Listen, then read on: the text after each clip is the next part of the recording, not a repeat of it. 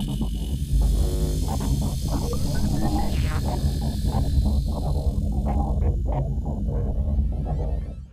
I'm Rob Waddington. I'm a coach and guide on Rutland Water here. What I'm going to do today is show you how to tie one of the best fry patterns on these lakes. It's a MINKY. I'm using size 8 B175, quite a strong hook here, and I'm using white or grey thread.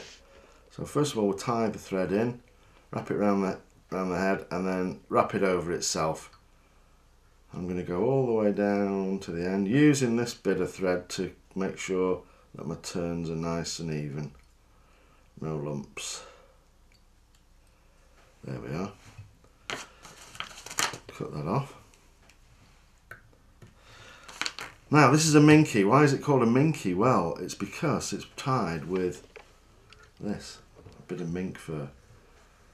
Actually cured, it's still got the skin, the cured hide on the back of the fur. It's very soft fur, and when this is waterlogged, it's as soft as a chamois leather, and it wiggles very enticingly.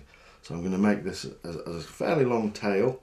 I'm going to very thin strip. You can buy these in thin strips, or you could buy, what can you do? You could even buy a bit of somebody's mink stole or something and cut it into strips. But this is a pre-cut strip. I'm going to lay it on the back of the hook there. Bind it in like that. That's lovely. And just anchor that in with a little bit of a hitch knot there. And that's that. Now then, we're going to tie the body in. We're going to leave this for the moment till later.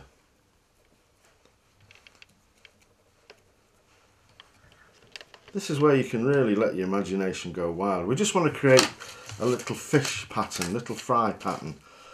So the body can be up to you. I'm going to use this little UV glitter fritz here. I'm going to tie a little bit in here. Strip the end off so you've just got the string that holds it, and then whip that onto the hook there. And then I'm going to wind it all the way to the top again. There. Now then, I'm going to wrap this around the body, taking care that I'm just going to with my fingers just move the fibres to the back, so we're not really trapping them between themselves. Similar to how you tie a blob, actually, which we could do at some time. This is just going to create a translucent, fishy body. Thank you, Rocky.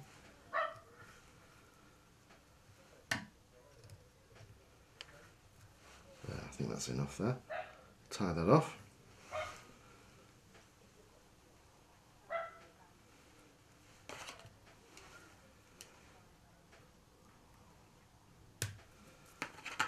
Okay, I'm still leaving this till right at the last minute, because now I'm going to tie some little beady eyes in. It's very important to have eyes on these fry patterns because it's a trigger point for the fish. Big eyes. Now I'm using these pre-made eyes. Got a little bit of a teardrop onto it that you can attach. Tied on.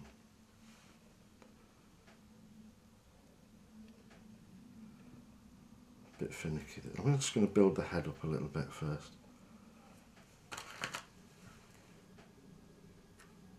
You can see I'm not an expert fly tyer. I'm an average fly tyer. I enjoy it, but I just do it to catch fish, not to follow any rules of fly tying. I'm going to tie these eyes. It looks like they're the wrong way around. I'm just going to tie it in like that for the moment, and you'll see why in a second.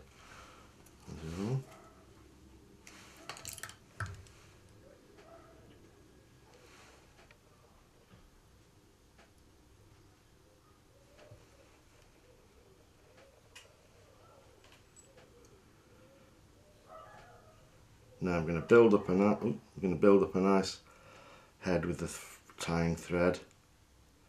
Adds a little bit of weight, some extra thread as well. It makes it wobble a little bit.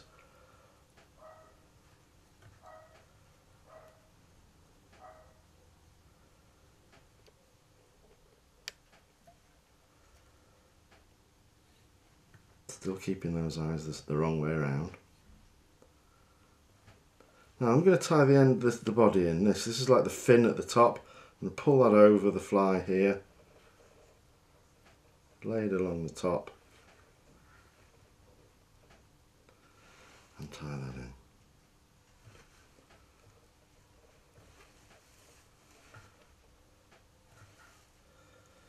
There. Now, good thing to have on these fry patterns is a little flash of red, you know, to recreate the gills or the flaring gills of a small fish. So I've got a little, you can use anything you want, I've got a little piece of Arctic fox red fur here, it moves really well, does the Arctic fox. Just a little snip of this, and I'm just going to tie a little bit down the throat underneath the hook here. Just a little suggestion of red.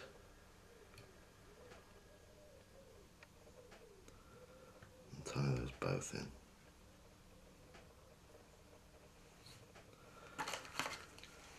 Clip away the rubbish.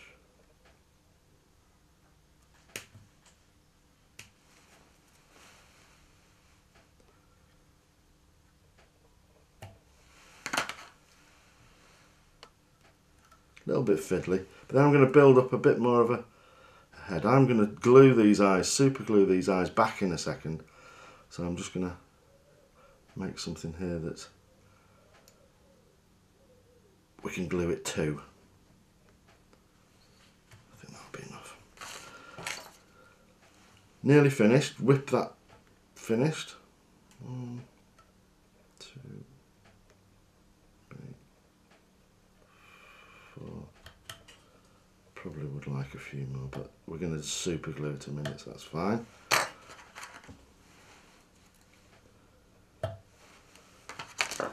Now then, super glue.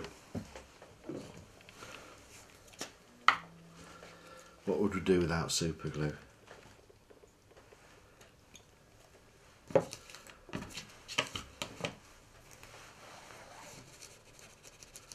Bit on the back of this eye here.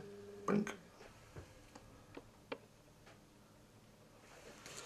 The back of this other eye here. Now I'm going to pull these back and stick them onto the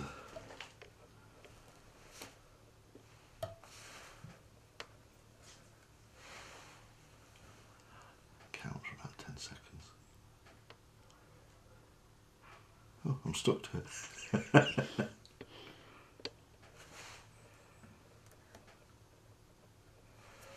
And there we have a rather beautiful minky. Now you can see how soft that, this mink fur is so soft. It's got these nice little spiky guard hairs there, and then when the skin, the hide is wet, it becomes like a chamois leather, and it wiggles more like a fish than a fish. It's probably the best fry pattern to use. And we've tried a white one here, but black minky's great, grey minky's great. You can use them to catch trout, you can use them to catch pike, you can use them for saltwater fish. It's one of the best fry patterns there is. Actually, I caught my biggest fish on this pattern just outside the house here. I saw a fish feeding on fry, I cast to it and it took it. £8 rainbow, grown on rainbow.